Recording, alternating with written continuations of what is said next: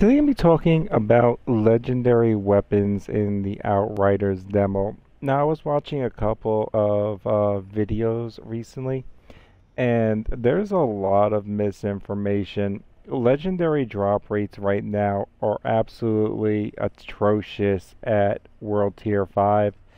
It would take a lot of farming just to get one. I've already farmed 4 characters to 7 and probably done about 100 areas, maybe even 100 areas on each of them actually, and have gotten one legendary weapon.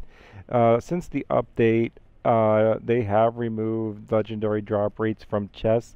There's some misinformation that you can kill the boss and have a good chance of getting it. That's not true. There's misinformation that side quests grant rewards. That is not true. Your best bet of getting legendary weapons is one of two things. Probably replaying the side quest payback because you got a few high-end enemies and a captain, or restarting the story to the second tier and then fighting the brutes and the captain.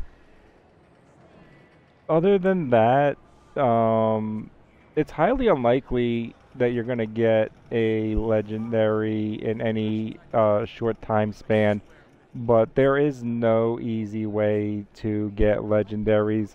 And I noticed there's a lot of, well, not a lot, but I just watched like 4 videos, and there's a lot of misinformation and people just throwing it up there like, oh, you can get legendaries right now in the beta. Your chances are so low. I mean, you can get legendaries just grinding it out, just replaying like payback and keep replaying and killing captains.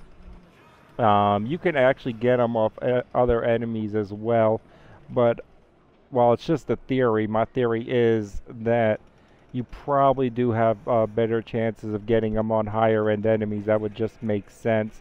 But people claiming that they know, it's really hard to tell because all they're doing is farming that. So of course that's would be that.